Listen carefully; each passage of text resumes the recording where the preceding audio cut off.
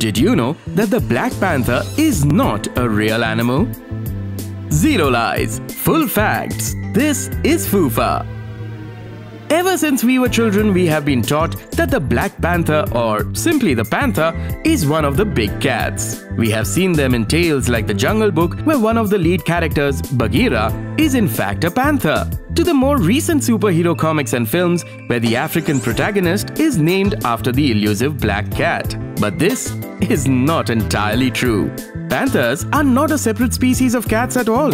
In fact, they are either leopards, jaguars or cougars, depending on which part of the world you see them in, that are suffering from melanism. Melanism is a type of genetic anomaly in which the skin contains an abnormally high amount of melanin, the pigment that gives our skin our color.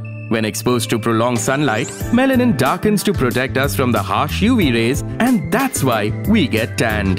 The more melanin you have, the darker your skin is, and vice versa. Owing to their look, the black cats, so to speak, were renamed with Panthera as a prefix, like Panthera pardus for the African leopard and Panthera onca for the jaguar found in America. The generic name Panthera for all such black cats thus became panther. Due to this high level of pigmentation, certain cats like the leopard and the jaguar look completely black. But if examined closely, these panthers still retain their signature spots and patterns. It's just that we can't see them because they blend into the dark skin. Now you know the secret behind why black panthers are so hard to find. Because they don't exist.